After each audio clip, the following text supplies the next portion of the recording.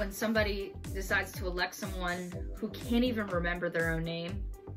I gotta hand it to you, Democrats. Y'all are one special cup of tea. Sanders lost. He just refuses to officially drop out because of his pride. I mean, if you haven't heard that yet, well, that's what's going on. You see, the liberal snowflakes, or the do-nothing Democrats, will do anything to get the pro-life, corruption-cracking Trump out of office. They'll even go to the extent of attempting to elect someone with dementia.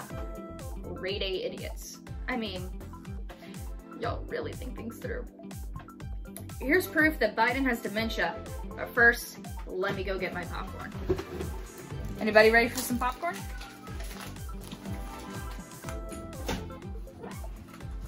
How long does it go? Just press the popcorn.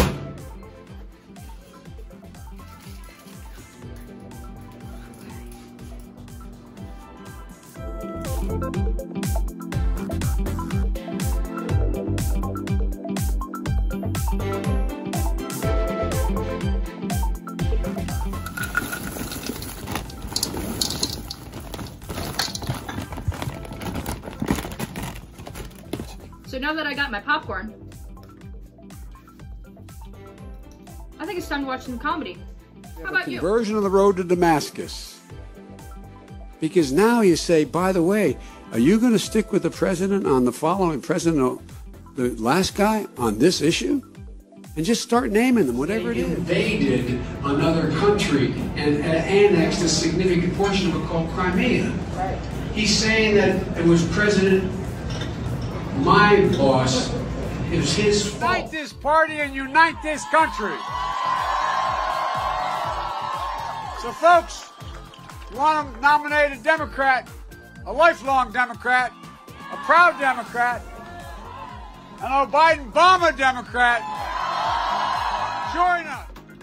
So, vote for Biden-Obama, Biden for president. Well, that's great. I mean, that's perfect. Let me know down below if you want to vote someone that has dementia for president. Yeah, like, that might be interesting. I know the debates between Trump and Biden are going to be hilarious. I mean, hey, I'm going to eat more popcorn. Until next time, stock up on the popcorn.